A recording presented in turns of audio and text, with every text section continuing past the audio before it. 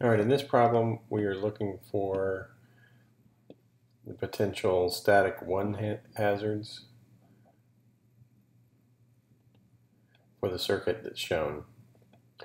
Okay, so what we'll do is we'll take the logic function.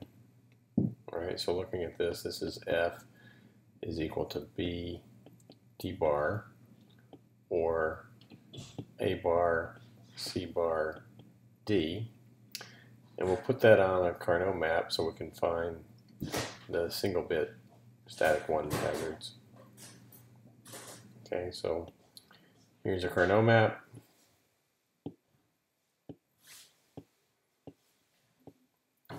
Here's region A, B, C, and D for F. Okay, so first of all, let's find the region B, D bar. Okay, so that's the intersection of B and D bar, so that would be these 4 squares. We can put the ones there. Okay, next we can look for A bar, C bar, D. All right, so we look at the A bar region intersected with the C bar region intersected with the D region. That would be those 2 squares.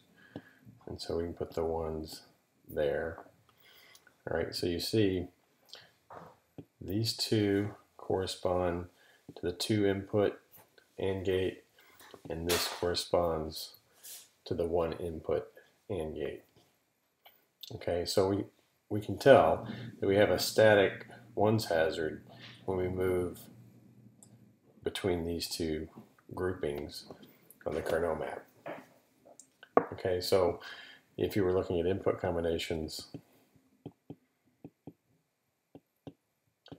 labeling these, if we went between 0, 1, 0, 1, and 0, 1, 0, 0, that's going between these 2 squares, which is the potential static 1 hazard. Okay, so we fix that by adding another circling so that we don't have to switch groups. All right, so if we add this product term, okay, so reading the Carnot map, that would be ORing a product term of A bar, B,